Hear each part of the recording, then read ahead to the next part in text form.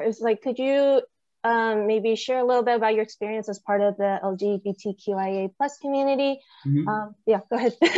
Yeah, yeah. Well, I'm a gay man. I'm married. I have a great husband. We've been married just over 3 years now. Good. And I mean, every queer person's stories has some, overlap and some Hmm. differences. I was not out in high school. I wasn't sort of ready to acknowledge some of the thoughts or feelings that I was having yet. So it wasn't probably until college or in my early 20s that I decided to sort of allow myself to be who I was. Hmm. And I signed up to volunteer and be a mentor for other queer high school and college students as part of my grad program. And it Hmm. was really having that opportunity to give back. Hmm. A lot of people in the queer community struggle a lot. Yeah. Bullying, social isolation, marginalization. And, as a counselor and an educator, now my goal is to hopefully help them rise up and understand that they can be who they are, Yeah. unapologetically who they are. Yeah, for sure. So very grateful to have great friends, grateful to have a great husband, and yeah, feel incredibly blessed to be where I'm at in life.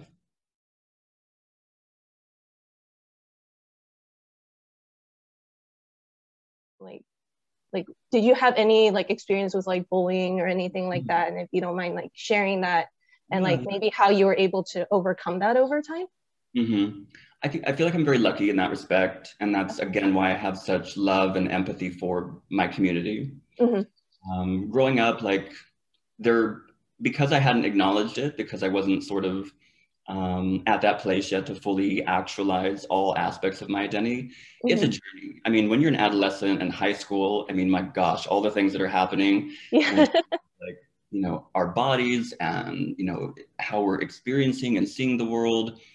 So yeah, I didn't have any bullying. I Okay. played football all through high school, and people really didn't expect or think that I was gay, and Hmm. I wasn't acknowledging those feelings yet. So never experienced any bullying in high school or college. But in life, even in growing up in the Bay Area, Hmm. there's been a handful of times just walking, whether it was with a boyfriend or my husband, Hmm. that someone walking by or driving by might yell faggot, Hmm. because, you know, just to hurt somebody. Yeah. Um, and they've been pretty infrequent. Hmm. But even in the Bay Area, which so many of us look at as just such a wonderful place and a very diverse place Hmm. to grow up and to be queer, like you certainly risk people either calling you out verbally or physically. And I'm a little larger, so I don't often get as much harassment, possibly because of that. Hmm. But I've certainly come to the aid of other people in my community when I hear it in public, Hmm. because I feel incredibly grateful that I wasn't bullied. So Hmm. I'm 100% going to be one of those people that's going to stand up for other people when they are bullied. And as an educator, whenever I can bring these topics up in a class, I really want everyone to be thinking about what type of world that they want to help build, how they would raise and educate their children with these issues, because it's a significant problem. I mean, so many people are bullied, so many people are harassed, so many people are victimized in this world still, even in a state and a city and a country that is as diverse and open as the Bay Area, California, and the US. We still have a lot Hmm. of work.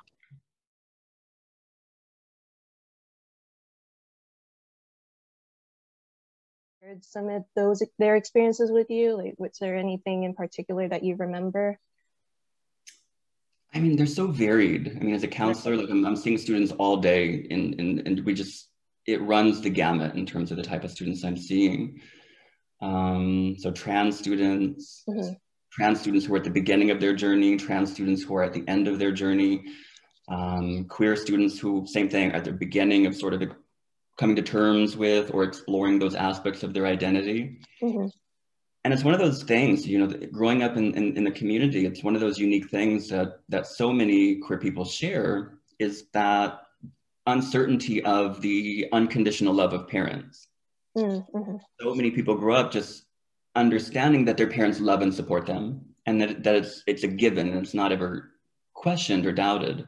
Mm-hmm. In the queer community, though, there's growing up with an uncertainty of that. If my parent finds out who I am, will they still love me? Will they support me? Can I still live with them? Will they throw me out? And same thing, I've seen every student across that list where it's students who have been thrown out, students who have amazingly supportive family members, but so many students are just still in that position of, I'm afraid to tell them. And that's always hard, navigating as a counselor and, you know, as someone who is out, because every student has to sort of walk that journey on their own. Mm-hmm. One of the things that I see, which is kind of interesting as well with the international students, where I'll have students who grew up in very conservative countries, conservative cultures, very conservative families. And then they come to the US and all of a sudden they begin to see different freedoms here. They might see more representation in media. They might see gay and lesbian couples holding hands. Mm-hmm. On campus, they might see trans students, everything across that spectrum, being able to walk through society with seeming anonymity, where they're not confronted on the streets, at least often, or at least visibly seen. So it's nice to see, you know, international students being able to come here and witness and start to allow themselves to be free, and explore different aspects of who they are, who they love, and how that either relates to or might cause conflict with their culture and background. Mm-hmm. It's an incredible role to be part of, both as a counselor and an educator, to help students kind of navigate that.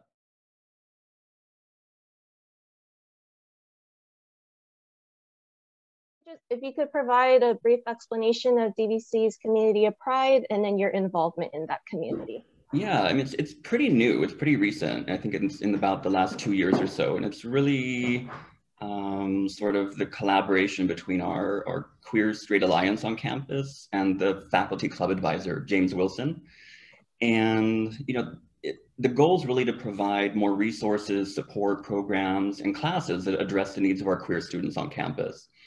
I've been involved, this will be my second year in the fall, where I've taught courses in psychology aimed at addressing queer issues, part of like usually a linked class. So I, along with Professor Wilson, both teach, he'll do an English, I'll do a psychology, and we'll be sharing the same students across both of those, where we're sort of bringing in different, whether it's literature or you know, different aspects of psychology, especially in modern life, in terms of just addressing queer issues for students. And, you know, we're branching out. We got more time for this coming year to think about how do we do more workshops? How do we do more career development, coordinate visits from alumni? So yeah, we're really excited to be back to campus in some capacity in the fall, and really continue to develop the program.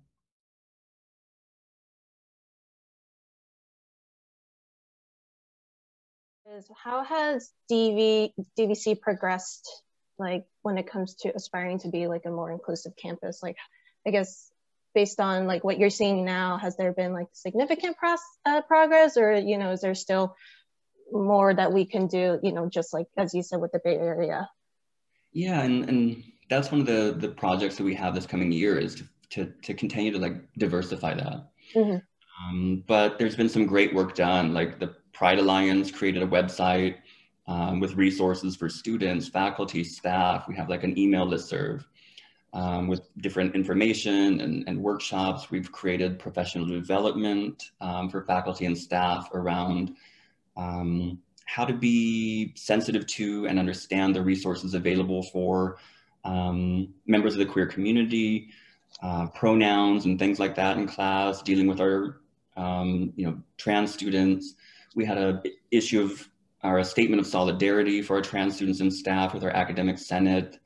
And then, working to make the curriculum more inclusive. I think we're coming up with a LGBT or queer studies concentration in our social justice major. So yeah, a lot of good progress has happened. We have some great achievements that have been made on campus in these last couple of years. And again, just very, very optimistic for the direction that we're going. A lot of universities have these type of resources on campus. Not as many community colleges do. So yeah, very, very happy and excited to see what we've done and optimistic for the next year.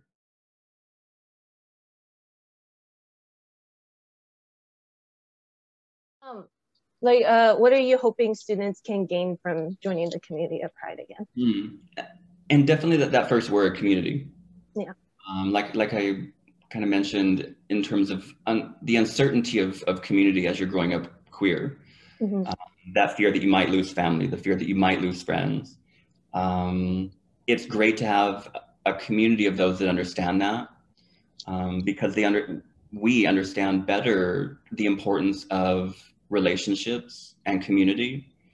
And it's just such an important aspect of our identity to have that level of social connectedness. I think that came to light so much more this last year for all of us as we started to struggle or suffer in isolation. We're very much social animals. And when you're a social animal who is in danger or in fear of losing some of those connections, having a community of other people that understand that support you and that love you can go a long way. And the research that's been done certainly speaks to the value of things like queer straight alliances on campus, gay straight alliances in the high schools. The research certainly supports that when you have that sense of community, that you're doing better overall psychologically in life. So it's what I hope students get out of it is love, community, acceptance, and the understanding that it's okay to love who they want, and that it's okay to have the feelings that they have, and that love is such a wonderful aspect of our human experience. It's one of the most wonderful things about being a human being. We all imagine that we romanticize that, falling in love, holding a partner's hand, pushing them to be their best version of themselves, being there to support them. And we should fully embrace and fully accept that without fear, anxiety, that sometimes surround growing up with a queer identity.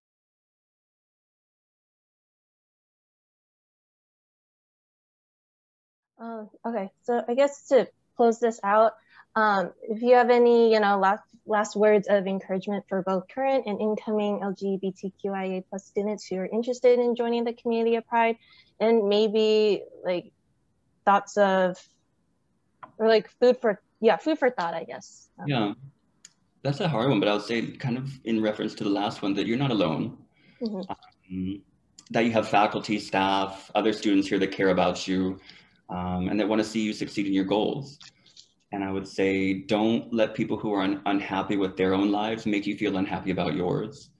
And there should be no shame, there should be no fear, there should be no anxiety again about loving who you love. We should be able to walk through life, hold our partner's hands, and be unapologetically who we are.